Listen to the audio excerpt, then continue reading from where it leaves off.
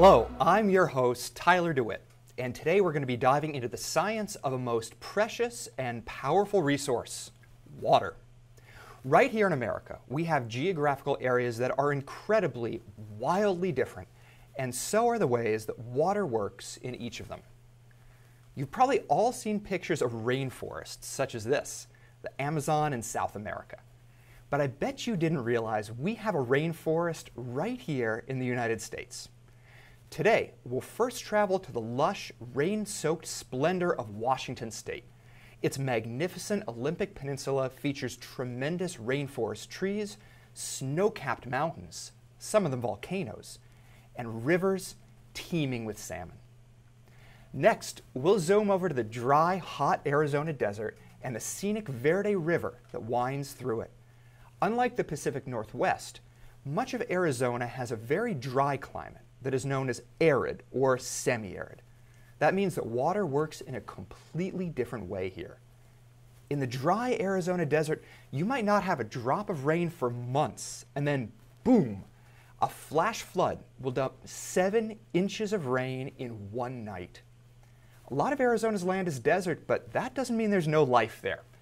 The desert supports unique plant life, such as types of prickly cactus, and the Verde River supplies water for migratory birds, beaver, fish, and of course, people. Each of these environments will explore how geography, water, and people work together. And we're going to see some amazing images of beautiful landscapes and rivers. We're so excited to be joined today by Kari Viggerstall, a senior scientist on the Nature Conservancy's Global Water Team. Let's watch this short clip to find out a little bit more about Kari. I'm Kari Viggerstall, and I work for the Nature Conservancy as a freshwater scientist. My interest in nature comes from when I was a kid, and I was just like way crazy in terms of my energy, and my parents just like sent me outside and was like, you need to go outside and you need to get rid of your energy. So I started going for runs with my dad in the woods. It was a really important connection for us, and it also really helped calm me down and helped me get more focused in school and everything else I was doing. I studied environmental and civil engineering, both in an undergraduate, and then I did a master's in environmental and civil engineering, but I focused in water resources. I know that it can be a challenge sometimes as a woman becoming a scientist, but I was really lucky that I had a lot of support from my family. It was sort of like, yeah, you're gonna be a scientist. As I was doing my degree in college, I realized I really just was excited about water, and I could see how important water was to everything we do. I find science really exciting because to me it answers those questions like why and what's going on behind the scenes, just really why the world is the way it is. For me, I think that's just that curiosity. I think it's really exciting because we can solve questions around climate change and questions like how we're going to get to interstellar space. Science is the basis of all of that kind of stuff. It's so great to have you with us today, Kari. Hi Tyler, how's it going? Great. So you're joining us from Seattle. Is it raining there today, Kari? I am, yes. It was raining on the way to work this morning. I got pretty wet walking in today. It's raining here too. We're at the Nature Conservancy World Headquarters in DC, and it was a very rainy day.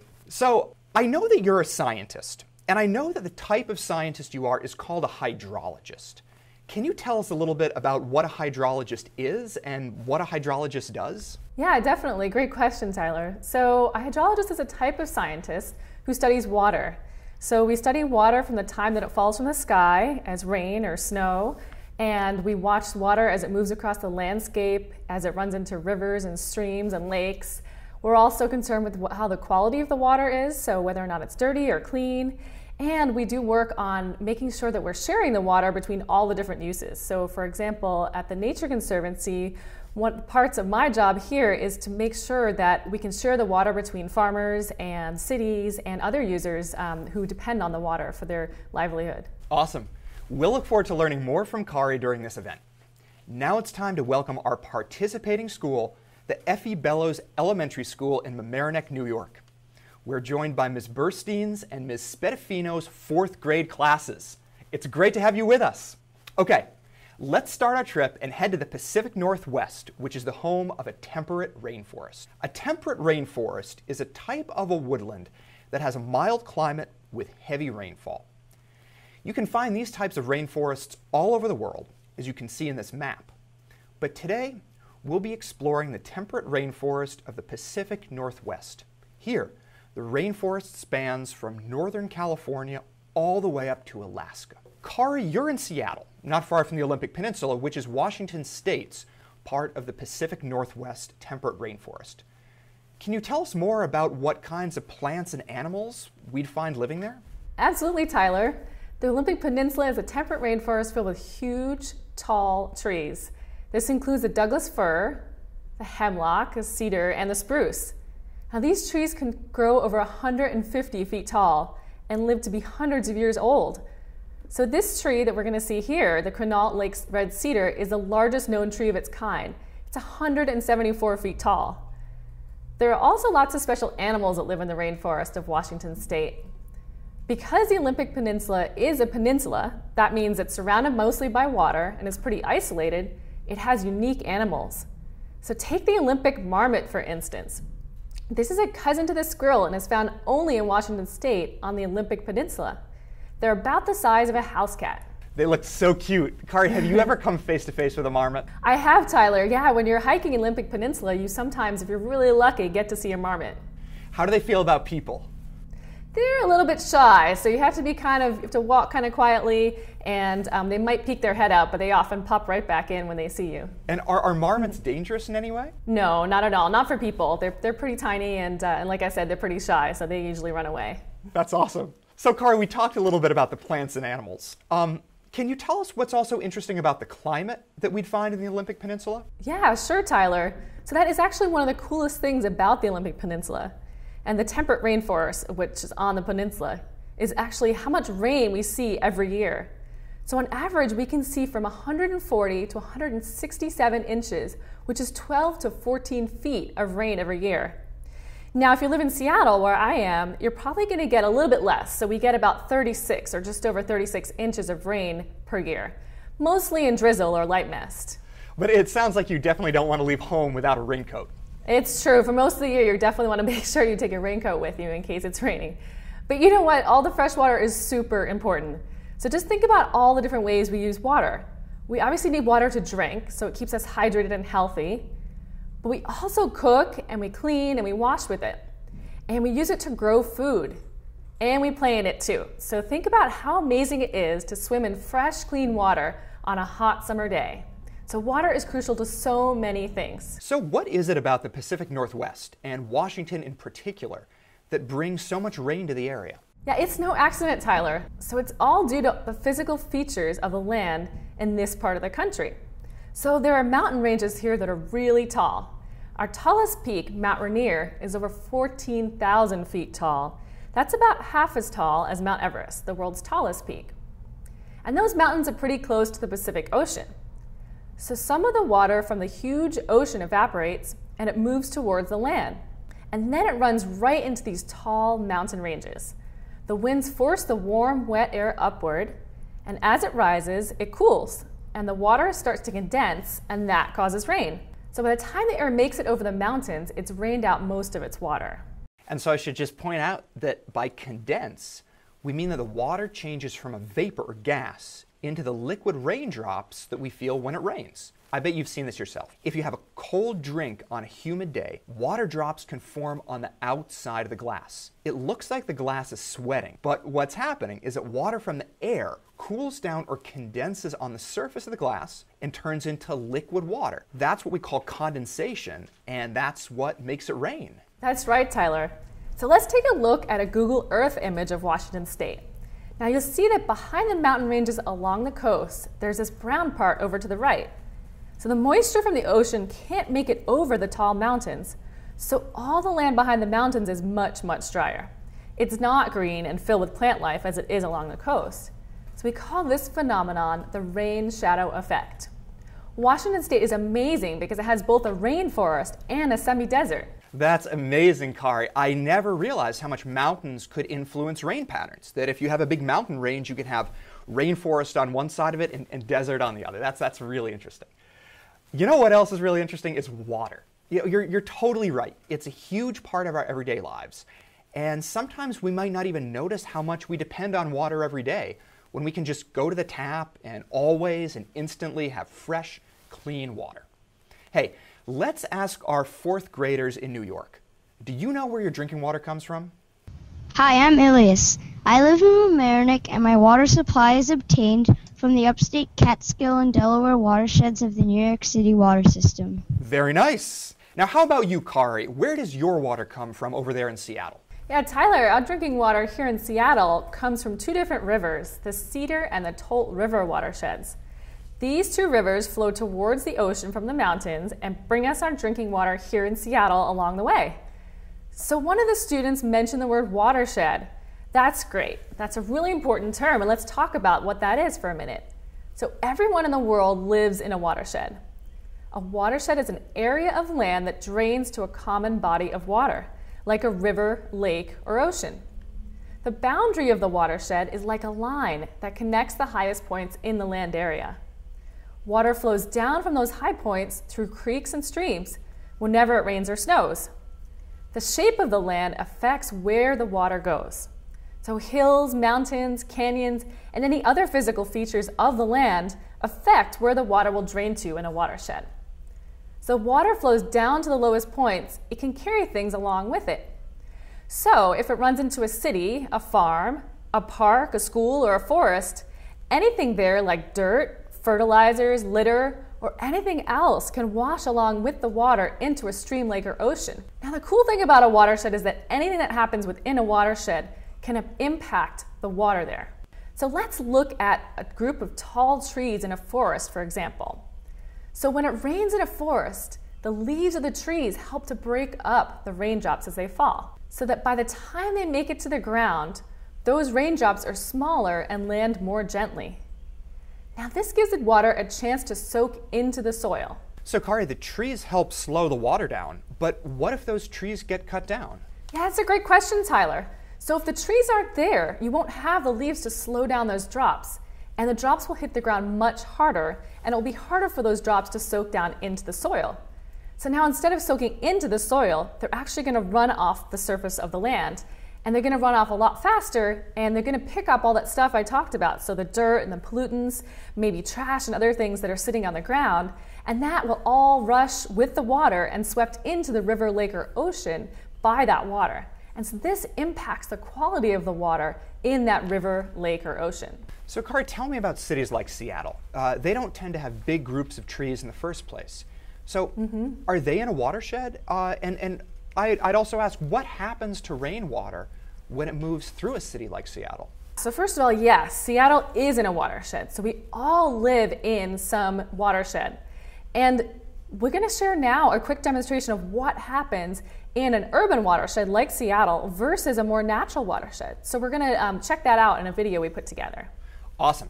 So before we watch this video clip, you need to know a couple of terms. The first is impervious. An impervious surface is any surface that can't soak up water.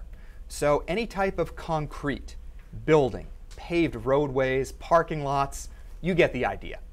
You can imagine how many impervious surfaces there are in a city. Now, the second term is precipitation. Precipitation is water in the form of rain, sleet, snow, or ice. The third term is infiltrate. Infiltrate means to go inside something, like how water infiltrates dirt when it soaks into the ground. So you could say that water cannot infiltrate an impervious surface. So now let's watch this video clip where Kari conducts a simple experiment that you and your teacher can even replicate in your classroom. So I'm going to take some of this concrete here, and we can use any kind of impervious surface like concrete or rocks or anything you'd find in an urban area where things are paved and water can't infiltrate in. So I'm just going to fill this up with lots of different pieces here. This represents our impervious area, and it's made up of concrete or rocks, the kinds of things you'd find in an urban area. Okay, now we're going to work on the in the natural area, and we're going to start off. We've got our ingredients here: the soil, sand, we've got leaves and moss. So let's start with a little piece of moss down here, and then let's put in some soil. These are the kind of things that we would find out in natural areas, and a little bit of sand.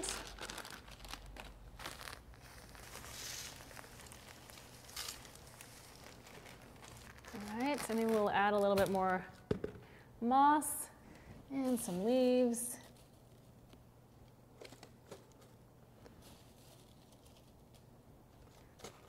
we've got our two different watershed areas. We've got our impervious area and our natural area. And so we're ready to put those aside and work on creating our rainwater. So we're going to have our water just as if it's raining on these surfaces. We also have the oil, and we're going to use some dirt. Okay, so we're adding soil to our jars, and this soil represents all the different kinds of pollutants that might be added to the ground, so like fertilizer and pesticides that can be picked up by rainwater. Now we're going to add some water to our jars. So this water represents the precipitation that's falling on our impervious and natural areas. So I'm going to fill this about 3/4 of the way up. Leave some room for our oil. So this oil represents the oil from cars that's on the streets and driveways. It also can represent other types of pollutants and chemicals that are sitting on the landscape and it's picked up by the rain. Let's mix up all that rainwater and dirt and oil. So now we've got 2 mason jars of pretty dirty water, and we're going to see what happens when we pour this water into the 2 different landscape areas, the impervious and the natural areas. Okay, now let's get our soda bottles ready, and we're going to see what happens when we pour this water into here. Oops, a little tight there. And what I'm going to do is pour them at the same time, and we're going to watch what happens as the dirty water moves through the different columns. I'm going to pour this into both of these soda bottles. As you watch the water move through, you can definitely see a big difference between the impervious side and the natural area side. This is a good example of how water moves through an area when it's impervious versus natural. In an impervious area, the water moves across that area really quickly. Okay, now that a little bit of time has gone by, let's see what's happened here in each of our soda bottles. So as you can see, the one with the impervious area here is pretty dirty, and the one that in here in the with the natural area is a lot clearer. I mean, it's not crystal clear, but it's much cleaner. You can see the big difference between the 2 different soda bottles. When we look at the levels of water, all of the water that fell on here, most of it made it through. It hit the pieces of concrete and rushed right through to the bottom of the soda bottle. Whereas on this side, there's still water sitting in those natural areas, in the moss and the dirt and the sand, and it's continuing to drip through pretty slowly. That's amazing, Kari. When we do experiments in science, we kind of want to figure out what we concluded, what the main points were that the experiment showed. So what would you say the conclusions of this experiment are? Yeah, Tyler, I think that the conclusions of this experiment showed us that when rainwater runs off a landscape, it acts differently whether or not it's paved or impervious versus whether it has more natural areas. So we saw that those natural areas could actually clean the water as it runs off, and that water runs off a lot more quickly in the urban areas. That's really fascinating, and it's so cool to be able to see a demonstration now that in the lab. I mean, like, we could really tell the difference between that water that's running through the impervious area and the water that's running through that more natural area. That was awesome. I'll bet that our 4th graders have some questions for you after they've watched that experiment. Let's find out what they're wondering about. Hi, I'm Jillian, and my family has a garden in our backyard. Does that affect the watershed? Yeah, a garden is a great way to help clean the stormwater as it runs off the landscape. So especially in an urban area where we have a lot of impervious area, by creating a garden, you can create spaces where the water can be infiltrated and cleaned as it runs off the landscape. So that's great. I'm glad you guys have built a garden in your backyard. All right, let's get another question. In your experiment, how does the dirt and moss act as a system?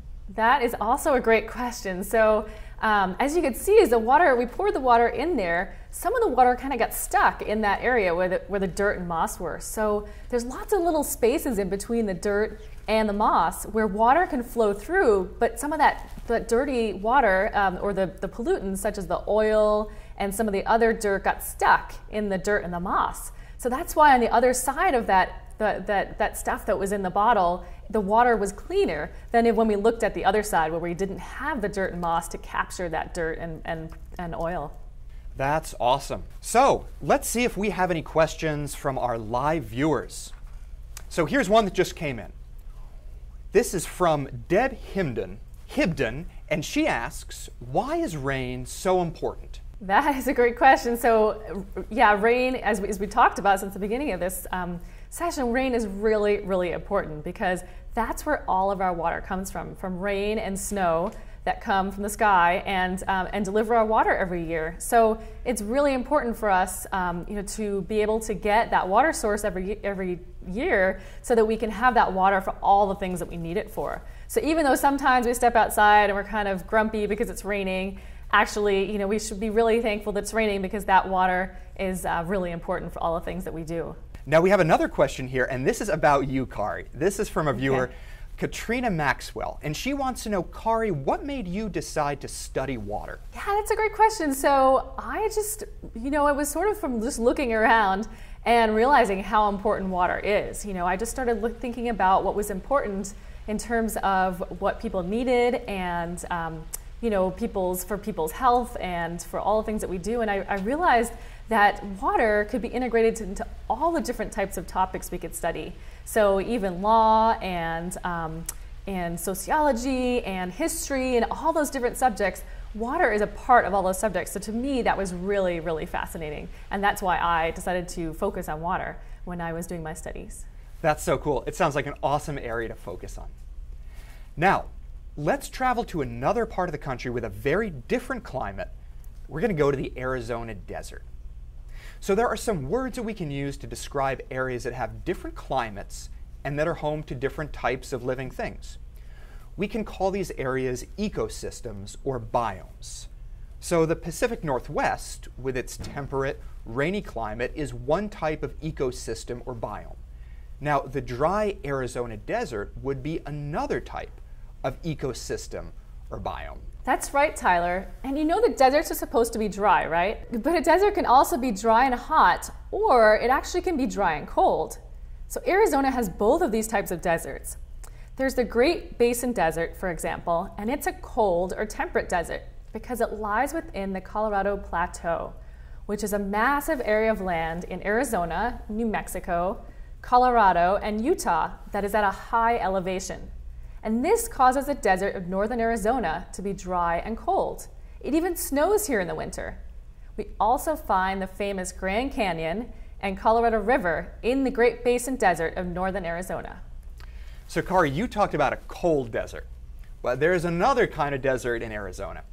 The Sonoran Desert in southern Arizona is one of our country's hottest deserts, and it stays warm there all year long because that desert lies at a much lower elevation than the desert that you talked about in northern Arizona.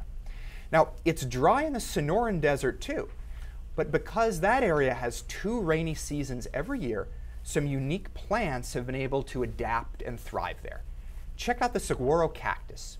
It even has flowers and fruit and relies on birds, bees, and even bats to pollinate it.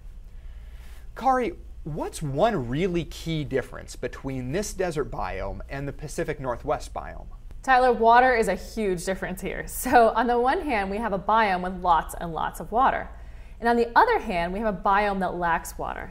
And what's really cool is that the plants, animals, and people that live in these 2 biomes have adapted to these 2 different environments where we have, depending on how much or how little water they have.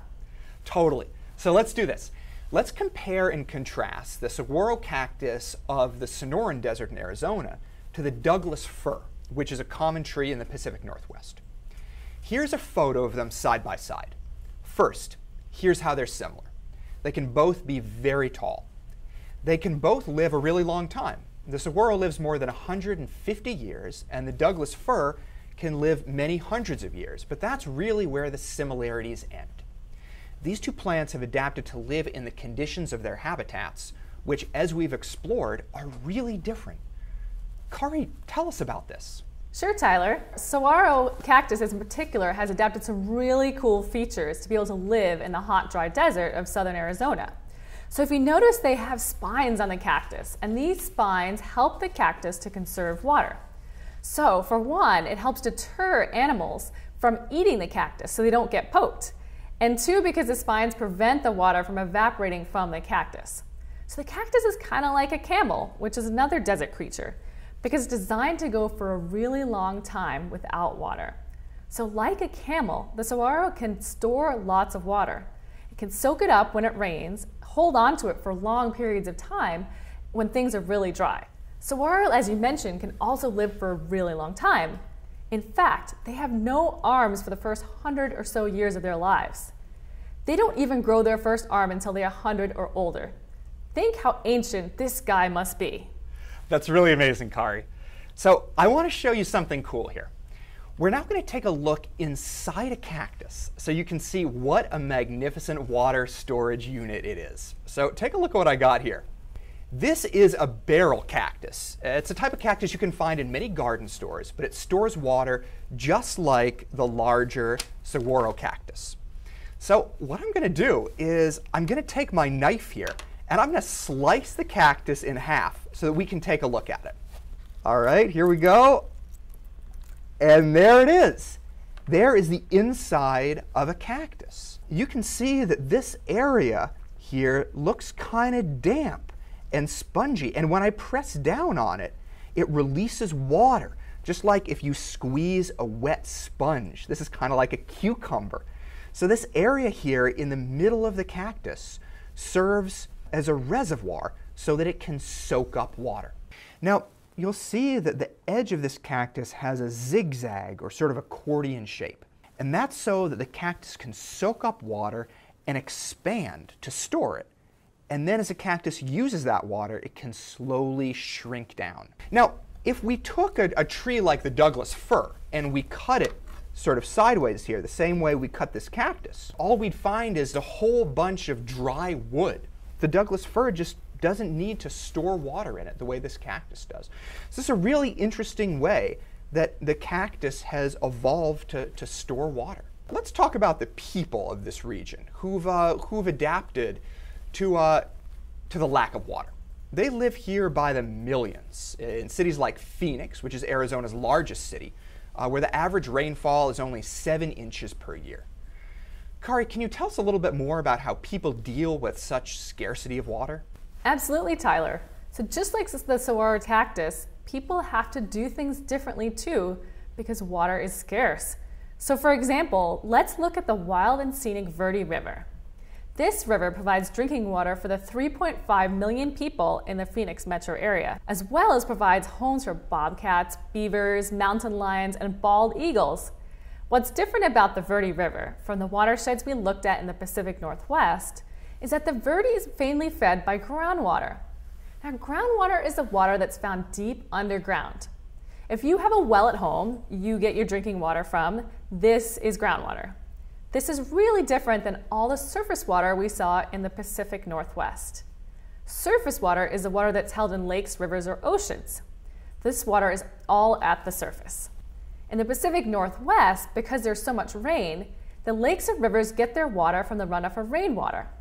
The Verde in Arizona gets much of its water from groundwater that moves up to the surface and then moves along through the Verde, just because there isn't that much rain to charge it.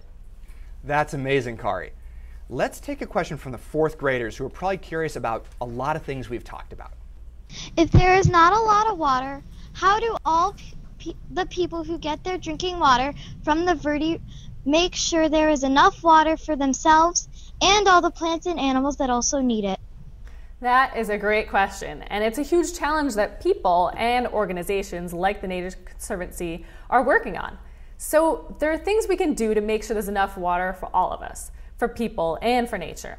You can change your habits to conserve water, so like not washing your car or turning off the water when you're brushing your teeth, taking shorter showers. So these are things that are good to do no matter where you live. And more, especially in places that are dry, like in Arizona, farmers are doing things a bit differently to conserve water. And this is really important because it takes a lot of water to grow food. So for example, farmers are switching from spray irrigation to now using drip irrigation. And drip irrigation conserves water and allows farmers to do their part in conserving this scarce resource. So for those who live near the Verde, it's really important to share the water. The water is needed for growing the food on the farms, for drinking, for cleaning in the cities, and even recreationally for kayakers on the river. So we need water for so many different things. So we just learned about groundwater and how the things that people do affect the supply of water. But Kari, is there no surface water at all? What happens to the water that does come in the form of rain? Yeah, good question, Tyler. So surface water is scarce, but it does rain in the desert. And what happens to that rainwater desert is, again, wildly different than what happens to the rainwater in the Pacific Northwest. So there we learned how the ground is able to soak up and store the water. In the desert, the ground and soil is very dry. So when it rains, that ground is really hard and the water just runs right off the surface and it doesn't soak up into the soil. So you end up seeing a phenomenon called flash flooding. Now, let's watch this video of a flash flood in action. So a flash flood occurs when a lot of rain comes down into the desert in a short period of time. The ground can't soak up all that sudden blast of water, so it runs off into creeks, streams, and rivers. Often these creeks and streams are completely dry, and then all of a sudden there's a lot of water moving through them. So as you can see, the water is there and gone really quickly. It's moving so quickly that people and wildlife don't have much of a chance to make the best use of that rainwater.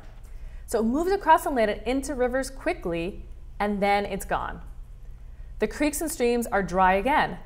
So this is why groundwater and rivers like the Verde are so important in places like Arizona. I can see that. Now let's get a couple more questions from our participating classroom. Hi, my name is Jacob. My question is, what dangers do flash floods cause along the Verde River? Yeah, that's a great question. So as you can imagine, a flash flood could be dangerous. If you didn't know that it was coming and that, for example, you were hanging out by the river and the river, it could be dangerous. But often, hopefully, we have a sense of whether or not it's going to rain and rain hard so that we can have some kind of warning before the flash floods happen and that people can stay away from the river and make sure that they don't get hurt. But that's a really good question because you can imagine all that water coming at once can cause some damage. All right, let's get another question. Hi, my name is Russell, and how fast can the water in a flash flood travel? Great question. So this can differ based on how much rain is coming and the amount of time that it comes in, but a lot of flash floods, sort of defining a flash flood, is about 10 feet per second. So that water is moving across the landscape moving at 10 feet in 1 second. So you imagine that is pretty fast. So it's almost time to wrap up. Here's where we went today. We visited the Pacific Northwest biome and saw massive trees of the temperate rainforest and rushing rivers. Then we journeyed to Arizona, where we learned how life thrives in the desert even when water is scarce, and we experienced the ferocity of a flash flood. We've all seen just how intricately nature is connected in all ways. The land affects the water affects the land and the people affect the water and the land. Change one thing and everything else changes. That's why it's so important to take care of our water supply and ensure that we all have enough clean water for the people, plants, and animals that depend on it. There are a number of things that you can do to make sure we all have good, clean water. First, the easiest thing you can do is go home and tell your parents, friends, or family what you've learned today. I bet there's at least one thing here that you learned that your family and friends don't know. So share it with them. They'll probably think it's cool. Second, you can help by following any of the great suggestions Kari made, like taking short showers or turning off the water when you brush your teeth. If you live somewhere like the Pacific Northwest where water is abundant, build a rain garden to help slow and filter the rainwater so it doesn't end up like the murky water in Kari's demonstration. And finally, recycle. PepsiCo helps support the work of the Nature Conservancy on the Verde River, and they have the Recycle Rally program that helps schools like yours compete in recycling challenges. The more we recycle, the more money PepsiCo will donate to protect our water sources. Now, on behalf of the Nature Conservancy, I want to thank everyone who joined us today. A big special thanks to our expert scientist, Kari Viggerstol. Thank you so much for joining us. Thank you. It's been great. It was a pleasure. And a big thank you to Ms. Burstein's and Ms. Spedafino's enthusiastic 4th grade students at F.E. Bellows Elementary School. Thanks so much. Now, don't forget to tune in on May 19th at 12 p.m. Eastern for our next live virtual field trip. Bring your scuba gear because this time we're going to the ocean. We'll see you later, everyone.